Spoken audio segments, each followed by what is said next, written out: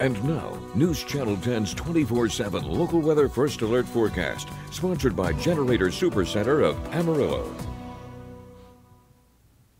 Well, happy Thursday to everybody out there. Another sizzling day on the way for the Texas Panhandle. Highs for the majority of the region topping out well into the 90s. Not ruling out one or two of our hotter cities could reach 100 degrees for this Thursday, along with some mostly sunny skies for the majority of the day. But a couple cities could see some isolated storm development late this evening into the early parts of the night. Even then, not a robust severe activity expected for today. It's just going to be one of those situations where you may see a 10 to 15 minute period of some brief heavy downpours, maybe some gusty winds. That is really about it. That slight storm chance lasting into the early parts of the night before we clear out overnight and see those lows bottom out in the mid to upper 60s, maybe the low 70s in some of those warmer locations. Pretty similar to what we saw earlier this morning. Winds tonight calming down to about 5 to 10 miles per hour.